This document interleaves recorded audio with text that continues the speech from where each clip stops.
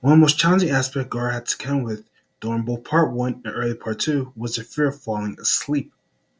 He knew that if he succumbed to slumber, Shikaku would seize control of his body, posing a threat to the Sand Village as well as endangering his family. Gaara, recognizing his unique ability to suppress Shikaku, was determined to prevent any potential harm. From childhood to middle adolescence, which is 1 year to 15 years, Gaara was in a perpetual state of weakness due to the lack of essential sleep his body required. The crucial role of sleep in his well-being made it even more challenging for him to maintain stability. In the final Chunin exam, Shikaku began to resurface when Gaara passed out, and resulted in Sasuke injuring him with a Chidori. It marked the first instance of Gaara experiencing pain and bleeding.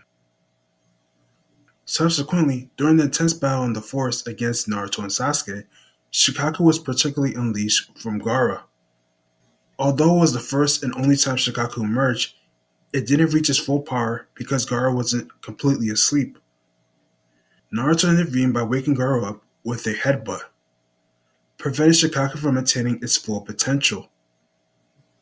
Also, Gaara returned to his normal body after the headbutt, and Shikaku is back to being sealed in his body. The first instance when Shikaku was unleashed from Gaara remains the only occasion when Gaara actively sought to use Shikaku's power. This decision arose because Orochimaru orchestrated a scheme manipulating the Sand Village ninjas to coerce Gaara into attacking the Leaf Village.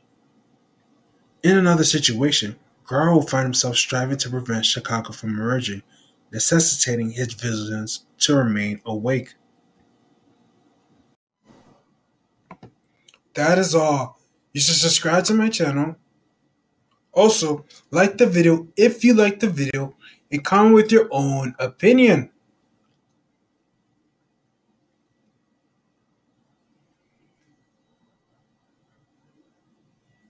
Now, peace.